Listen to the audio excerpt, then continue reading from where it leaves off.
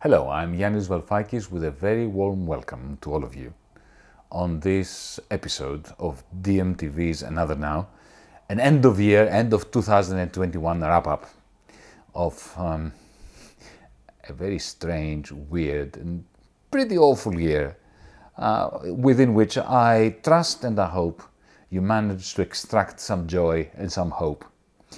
In this very special episode, made special because I have a very special guest in Noam Chomsky, no less. We're going to be talking about the top issues, the top threats, as well as glimmers of hope that have managed to shine through this very dark cloud of the pandemic, of the developments that have depleted many of the opportunities that our species has had. Here's a preview of some of the things that Noam and I discuss. By the way, please forgive us for the very rough edit, different camera angles, different sound qualities. This interview took place in the middle of the night for me, late in the afternoon in Phoenix, Arizona for Noam. I hope you recognize that DiEM TV, thankfully, is not a professional outfit. We shall remain amateurs to the very last moment of our existence. So, as you will see very shortly, I kick off the discussion with Noam by asking him to pinpoint the radical lessons from 2021. Naturally, Noam talks about the pandemic, the lessons we have to learn from the handling of the pandemic by the powers that be, by those in authority, and links it skillfully with Noam's usual skill. He links the lessons from the pandemic and the influence of corporate capital, of financialized capital, of concentrated capital on the mishandling of this pandemic. He links it to the other existential threat that humanity is facing and which made a turn for the far, far worse in COP26 in Glasgow, the pivotal moment, supposedly, where the great and the good from around the world would meet in Glasgow in the fall in order to give our species a chance of ending its vandalism of the planet, a chance that we missed. And it is interesting how Noam connects the way in which the capitalist world order, or I call it post-capitalist, but it doesn't matter, mishandled the pandemic and the way in which it wasted a fantastic opportunity this year in Glasgow. At some point, I decided to play devil's advocate and put it to him that we progressives are a bunch of losers, going from one perpetual defeat to the other. It is interesting how Noam Chomsky responds, and a great source of hope. Turning to more specific geographic, national, in the economic bloc regions, Noam doesn't mince his words regarding the United States. He explains meticulously, with his usual analytical skills, why and how the United States is a political economy that is going off the rails, with terrible repercussions for Americans and non-Americans alike. Then he turns his laser-sharp focus on the European Union, is equally critical, particularly of the subservience of European leaders to the United States hegemonic forces. And then together we make a segue to the oncoming threat of a new Cold War, which is being built up by Washington DC, by certain forces within the security apparatus of the West, in Europe, in Australia, and of course in North America. But I also ask him the question, how can we fight against the new Cold War? How can we stop, as a movement, as the Progressive International, for instance, a process where the Cold War may become a hot war, and certainly how we progressives, led by the Progressive International, of course, can put an end to this new Cold War without being apologists for the atrocities committed against peoples, against dissidents, against certain segments of the population within Russia, within China, within those economic and political blocs that the West's oligarchy is trying to engage in hostilities in a new Cold War. Then, and I have to tell you that this is, I think, my favorite part of the discussion with Noam, I bring up the question of safe spaces in universities in particular, but more generally within movements a concept that has emerged recently but powerfully within the scheme of identity politics, within our movements, within our academy. I think that part of the discussion has a great deal of utility for progressives. And of course, at the very end, I asked Noam to deliver a message regarding 2022. Before we start, let me use this opportunity to plug the meta dialogues, the dialogues that our Meta Center, the Center for Post-Capitalist Civilization of DiEM25, will be planning throughout 2022 between members of the advisory board of DiEM25, like Noam Chomsky, like Guy Standing, like Caroline Lucas. These dialogues are going to bring two members of our advisory board together in a discussion like the one that I'm having today with Noam Chomsky, but far more targeted to the issues of what is it exactly that we're fighting against? What is the system that we are fighting against? Is it capitalism? Is it something worse than capitalism? And what system do we want to put in its place? This is the plug for the Meta Dialogues. Watch this space and the DiEM25 and Meta websites. They promise to be intriguing conversations throughout 2022. Without further ado, let's go to my discussion with Noam Chomsky. COVID-19, to quote Monty Python, what has it done for us? Has it contributed anything to progressives, to humanity? Has it taught us any lessons that we can draw from? Has it accelerated the decline of the system of capitalism, call it what you will, that progressives must challenge? Is there a silver lining to the COVID-19 cloud? What have we learned in 2020, Noam Chomsky? We learned more forcefully things we already knew. Take Omicron. It's perfectly clear why this happened and why it will happen again. The rich countries have monopolized vaccines for themselves and have insisted on preserving the outlandish property rights agreements, patent rights assigned to the basically monopoly pricing rights assigned to the pharmaceutical corporations in the mislabeled free trade agreements, which means that, for example, Moderna, which was a small company, was able to use extensive government funding, government research to develop a very effective vaccine, propelled several of the management up into the super billionaire category. But they will not permit South Africa, which has a pharmaceutical industry, to produce their vaccines. It means that South Africa could not vaccinate the population sufficiently to withhold the ongoing mutations. It means that in the unvaccinated South, there's a potential for a mutation which can lead to serious consequences. Of course, will spread back to the West. The wealthy and the powerful who recognize all this, they understand it, are willing to place the profits of the major pharmaceutical corporations and their prerogatives given in the improper trade agreements, place that above the lives of many millions of people, and even the welfare of their own populations. It's an interesting value system.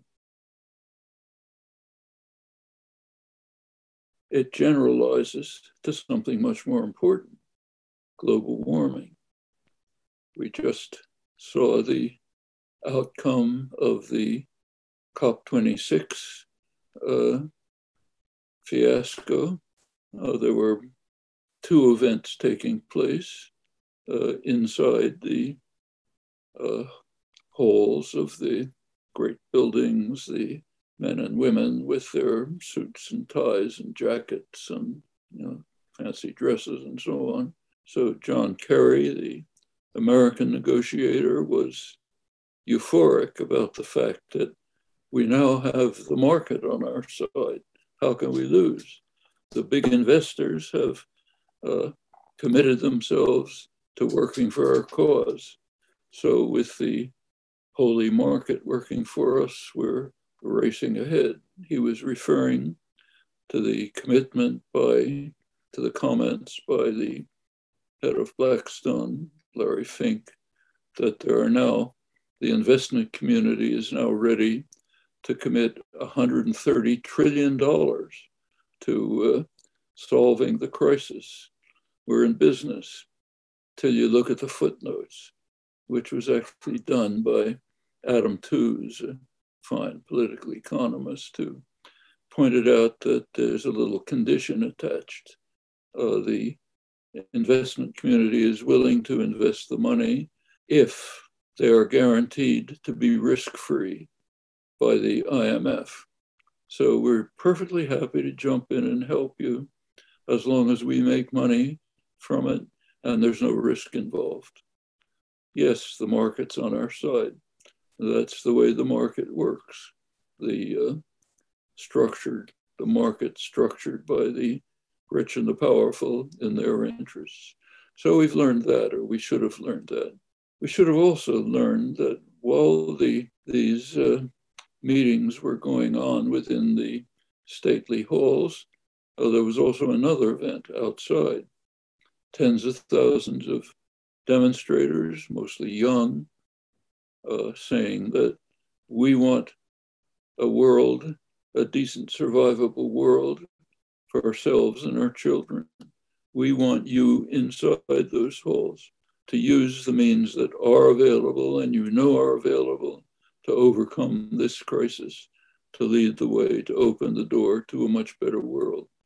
And that leaves us with the standard question: which of these forces is going to prevail? Here's where the Progressive International has its main function: to ensure that the demonstrators in the street will prevail. And it's the same on COVID. Serious problem, but not at the scale of global warming. That means the end. If we don't deal with it, it's finished. COVID pandemics, this is probably not the last, will be deadly and destructive, but not total destruction. Those are the choices we have. It seems to me from what you're saying that the real lesson we're learning is that concentrated capital, concentrated corporate power knows how to take advantage of a crisis, of a humanitarian crisis, whether it's COVID-19 or it's a crisis of the climate breakdown. They know how to marketize it. They know how to make use of the state. There's no conflict between the state and the market. There would be no market without the state. The state creates the circumstances for capital accumulation, for profit maximization.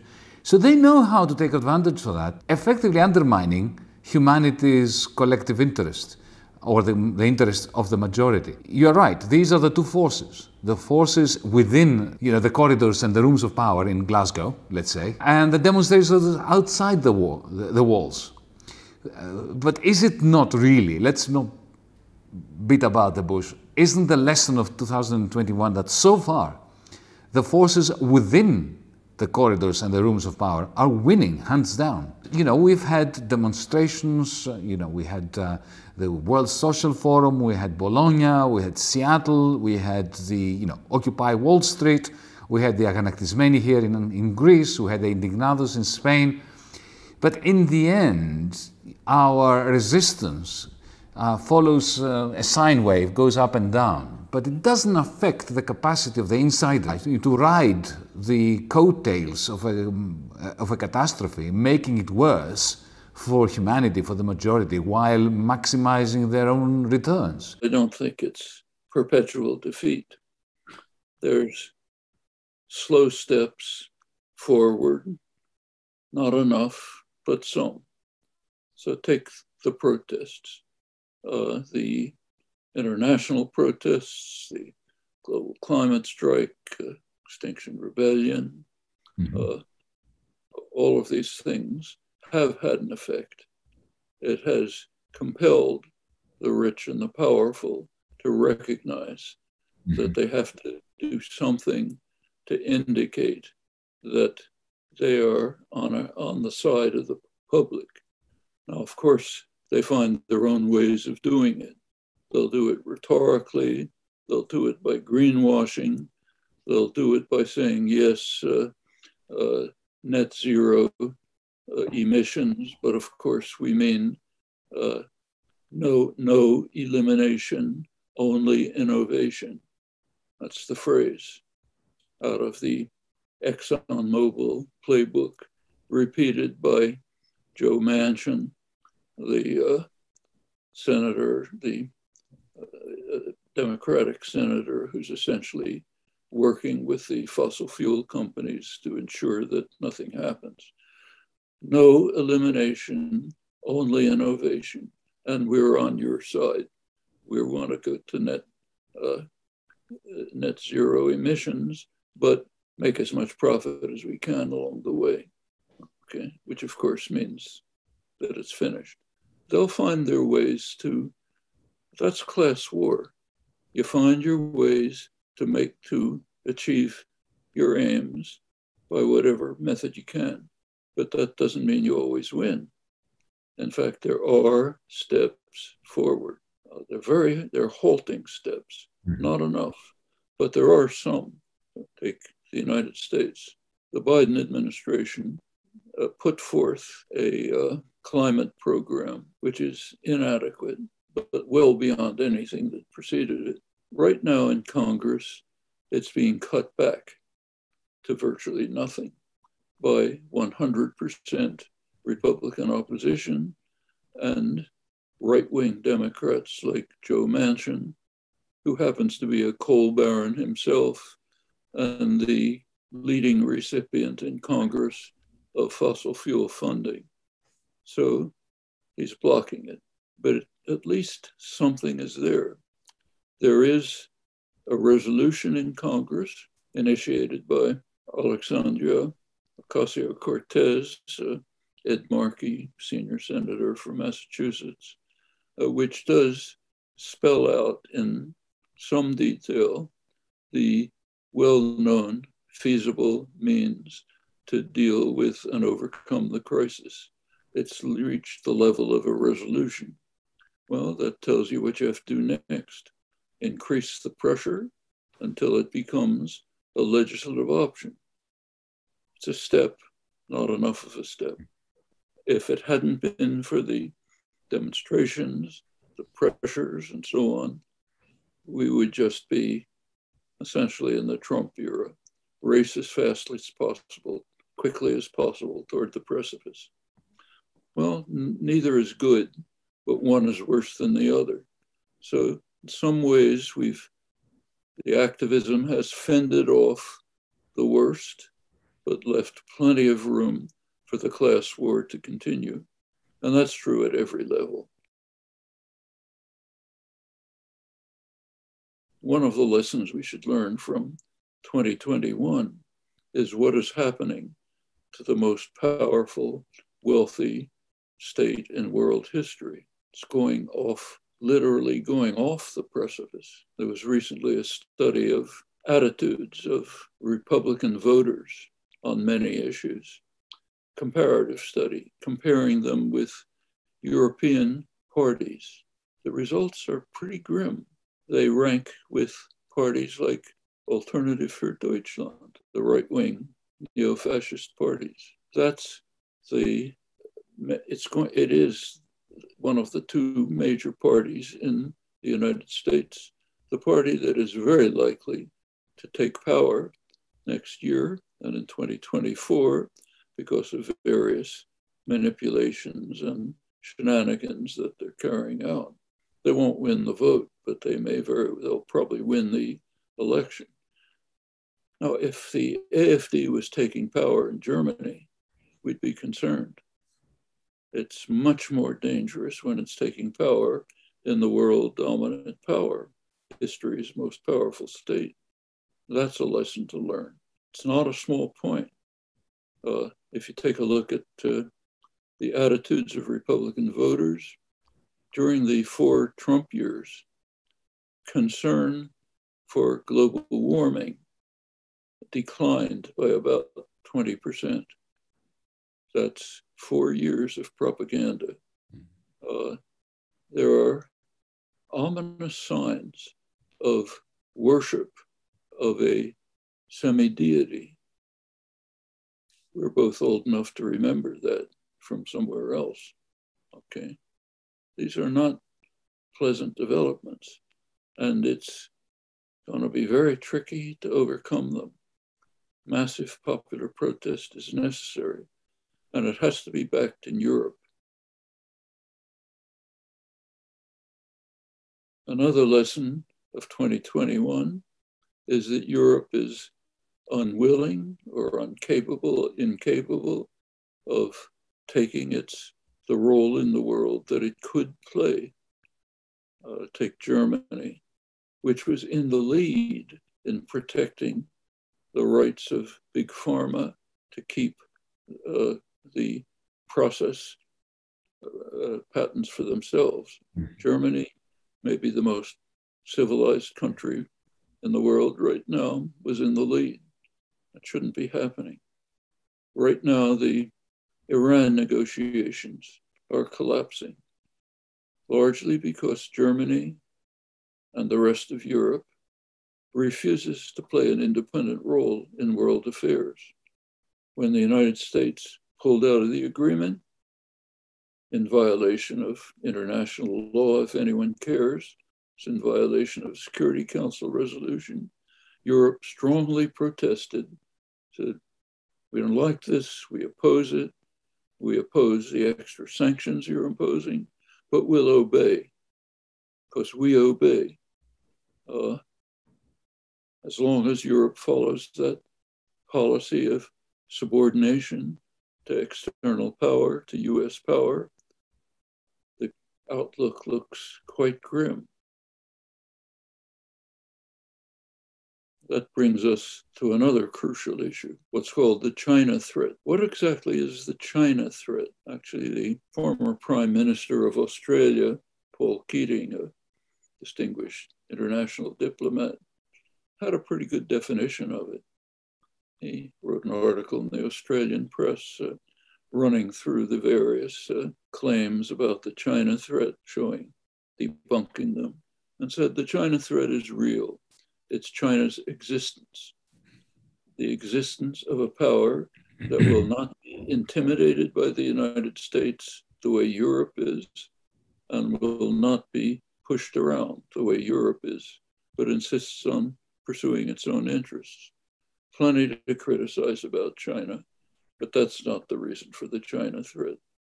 The reason is it's there, it's refusing to be intimidated, it's continuing to expand its what are called soft power policies, expanding its influence through Central Asia, obviously with the intention of reaching Eastern Europe, Central Europe, Africa, we'll bring in Afghanistan now, and it's establishing vocational schools throughout the world, throughout Southeast Asia, Africa, where students will study Chinese technology, what the United States is trying hard to prevent the world from accepting. Fine, they can't stop the US, but they'll do their method. They'll bring in large parts of the world to be trained in, later using Chinese technology as they spread their influence. Well, for the United States, that's intolerable. You cannot have a counterforce that can't be intimidated. And that's a major threat to survival. It's leading to provocative actions which might explode and could lead to a terminal war. This is another threat. Similar things are happening in the Ukraine, other lessons. There are ways to deal with these things. Diplomatic options are open. Negotiation is possible. negotiations not going to lead to the world the way the US leadership wants, but it can lead to a viable world, a world in which we can move forward, progress beyond. We could even imagine in Europe going back to something like Gorbachev's vision in 1991, time of the collapse of the Soviet Union. There were two options on the table. Gorbachev's vision of a unified Eurasia, Brussels to Vladivostok, no military organizations, just a peaceful Eurasia. The US vision was different.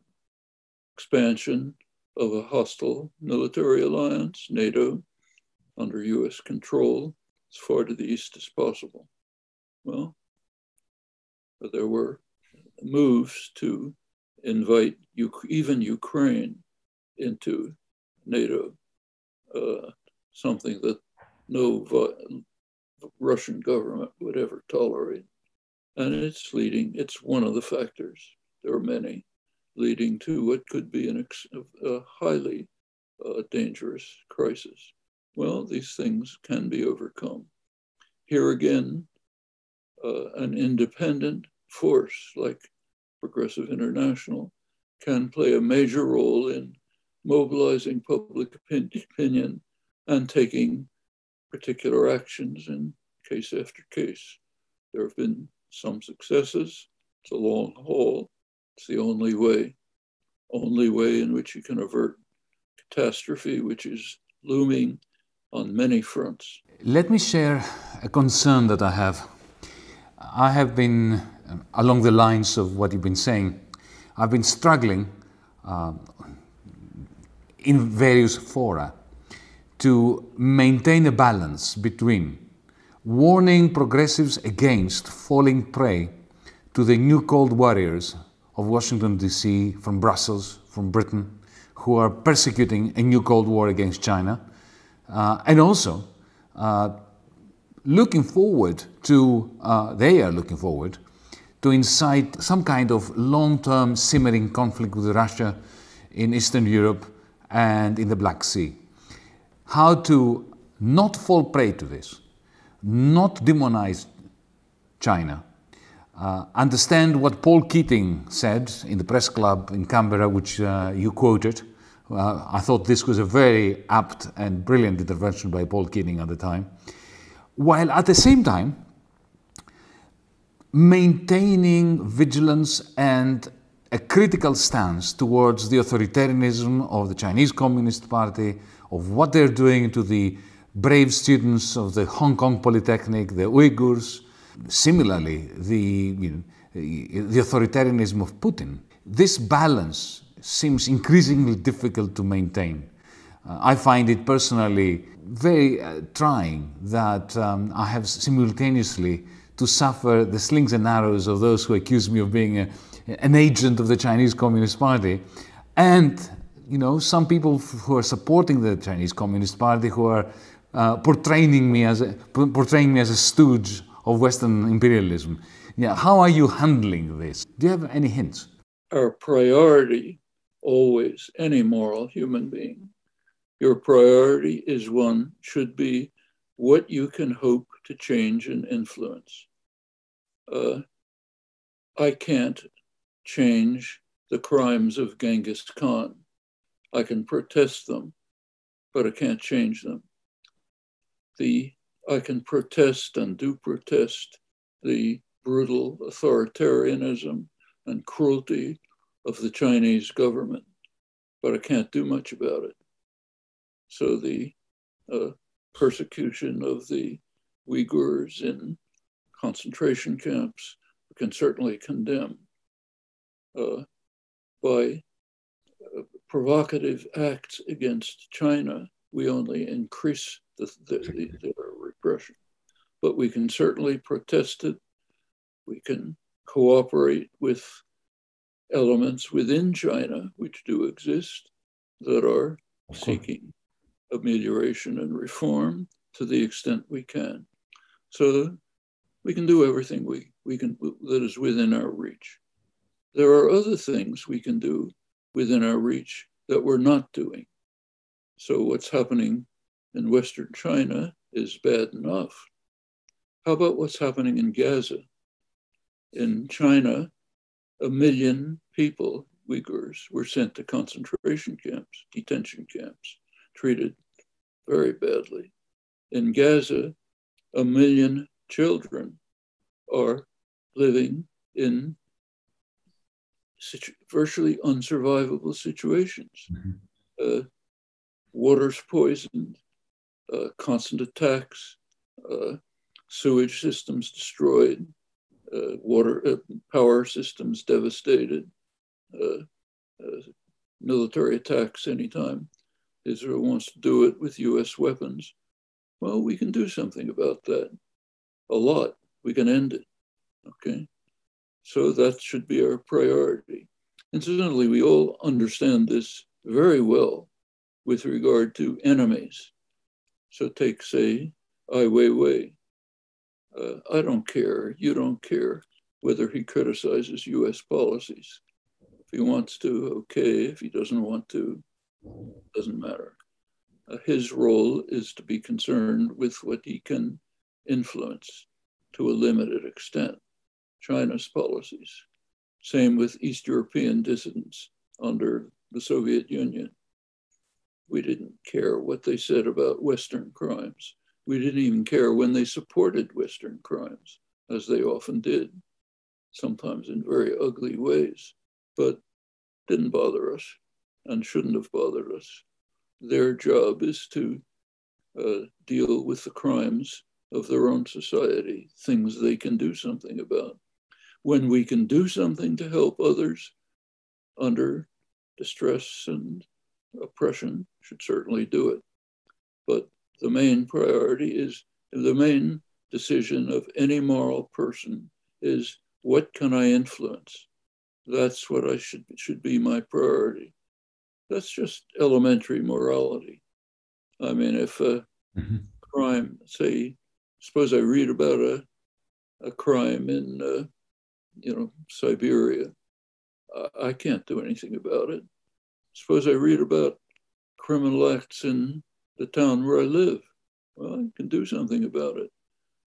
Even if the crime in Siberia is worse, the moral position is the one you can affect somehow. That's elementary morality.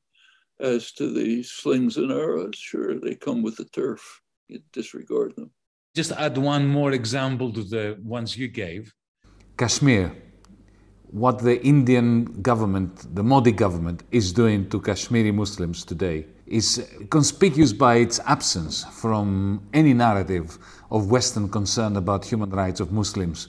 We have this category of fashionable victims juxtaposed against the category of unfashionable victims, depending on the interests of our great and good leaders of Western imperialism, to put it differently. Let me take you to another completely different setting, a setting closer to our university background.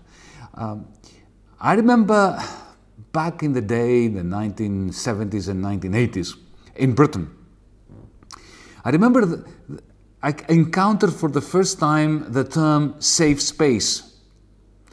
And safe space back then, and I was reminded of that by a great comrade of ours from DiEM25, Rosemary Batchelor, a superb fighter and comrade.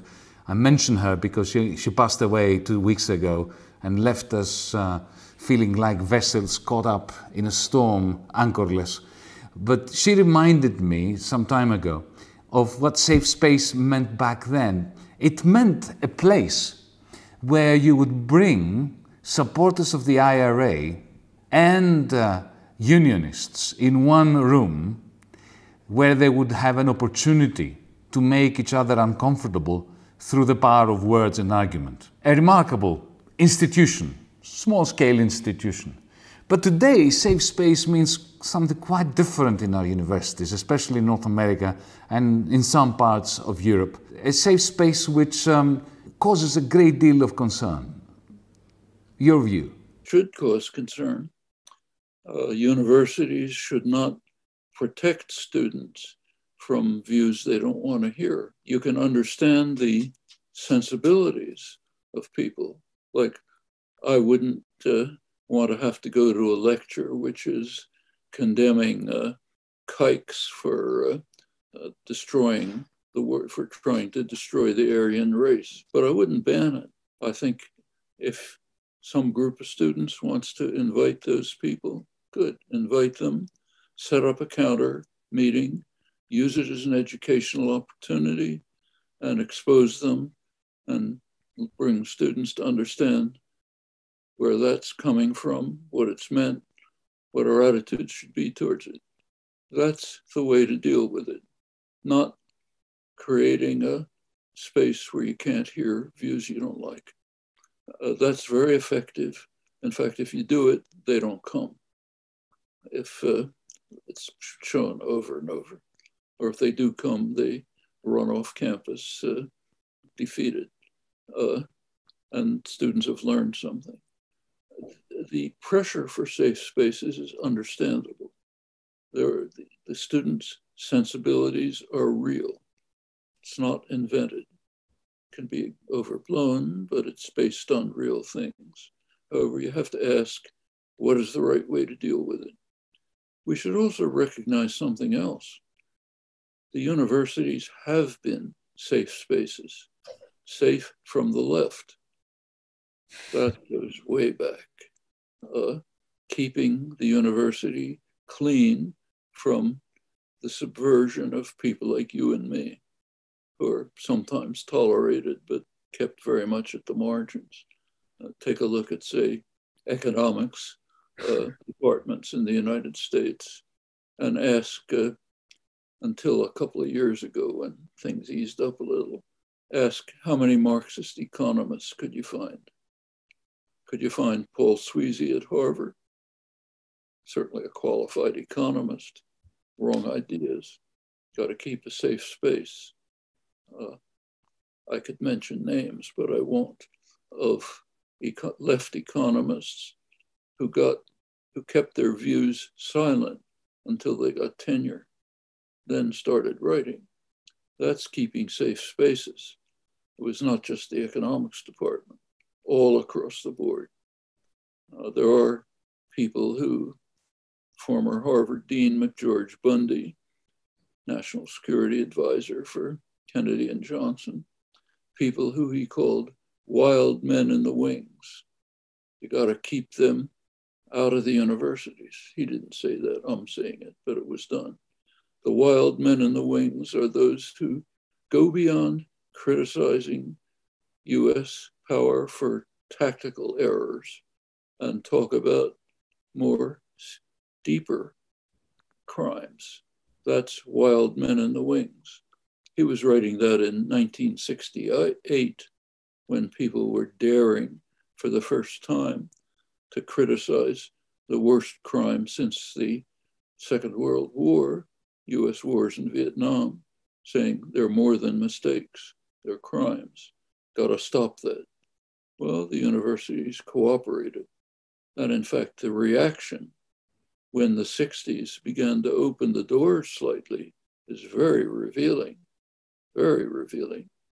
So in the early 70s, there was an extremely interesting, important publication, very revealing one, the first publication of the Trilateral Commission. That's liberal internationalists, Europe, Japan, United States, basically Carter administration liberals. Carter administration was drawn from their ranks. So the kind of liberal international intelligentsia. They were very concerned about the activism of the 60s. They said it was pressing too far. It was what they say, people were asking for too much democracy. They were pressing, that's their term, incidentally. We need more moderation in democracy. You shouldn't be pressing for your rights in the public arena.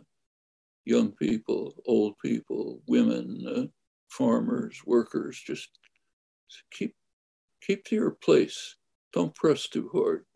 Too much pressure for democracy. In particular, they were concerned about the universities. They said the universities are failing in their responsibility of indoctrination of the young, their phrase. Not enough indoctrination of the young. You're not keeping safe spaces. You're letting these people out there who are calling for women's rights, opposing the war in Vietnam, calling for African Indian rights. Let's ensure better indoctrination of the young. Those are the safe spaces that have reigned as far back as we want to go, certainly since the Second World War, but long before, plenty of examples. So the universities were kept safe, had safe spaces. It's now an issue because young students are asking for safe spaces for something else, safe from racism, misogyny, anti-Semitism, violence, aggression, and sport for aggression, and so on. They don't want that. Well, it was wrong then when it was overwhelmingly the powerful doctrine. It's wrong now when it's at the margins. Always wrong in principle and tactically ridiculous for the left to take over the tactical devices of the powerful is both wrong in principle and suicidal. First of all, it will be turned against them. Secondly, it's a gift to the far right, a wonderful gift. In fact, the Republican Party is now running on it as their main campaign program. The main campaign issue for the Republicans, they think they found a winning issue, is CRT, critical race theory. Nobody has a clue what it is, but it's a cover term and explained as a cover term for everything we don't like. Women's rights, Native American rights, opposition to white supremacy, all of these things are critical race theory. And then you demonize it. You mobilize parents to say, look what these anti-American commie Democrats are doing. They're forcing your innocent little white child to believe that he or she is an oppressor because of her skin color. And how do you show that? You know, you find something that happened in some county somewhere and turn it into a national operation. It's working. You can mobilize people on that. Again, we've had examples. We've had examples of people, I don't have to give the examples, they're obvious enough. Well, let's give the example. Take Adolf Hitler. Germany in the 1920s was the peak of Western civilization. In the arts, in the sciences, it's considered a model of democracy. American political scientists looked at it as Weimar as the real model of democracy. 10 years later, Germans were in thrall to a maniac who convinced them that they have to subject themselves to his ideological commitments to carry out some of the worst atrocities in human history. Same human beings, 10 years. 10 years later, starting to become again, maybe the most civilized people in the world. Well, can happen elsewhere. Can happen in the United States. Can happen in Europe. And in fact, as I mentioned, it's happening. Right now, the Republican Party is concentrating on that as the means to try to regain what might be virtually perpetual power. It's not an exaggeration. Not just my opinion. You can read that in the most respectable, sober world journals, like the Financial Times, for example. Martin Wolf, their highly respected economic political correspondent, warned recently that the United States is in danger of collapsing as a democracy and falling under authoritarianism, more accurately, a kind of proto-fascism. Well, that can happen. But going back to safe spaces, you're helping that when you when you go overboard, when you do things that are too much, they'll be picked up and turned into propaganda weapons, which will facilitate the forces that you think you're opposing. That's what happens. You can see it before your eyes. Tactical choices are not trivial matters. They are matters on which human life and human society depends, and you have to take them with thoughtfully and carefully, often not being done. Can give examples, you can give examples. These are things to be very concerned about.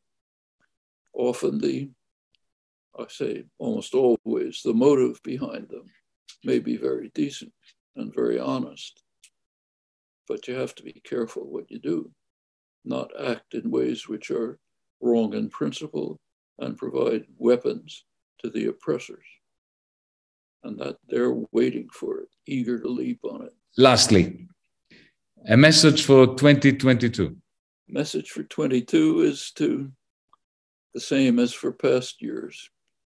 Was made famous by Gramsci.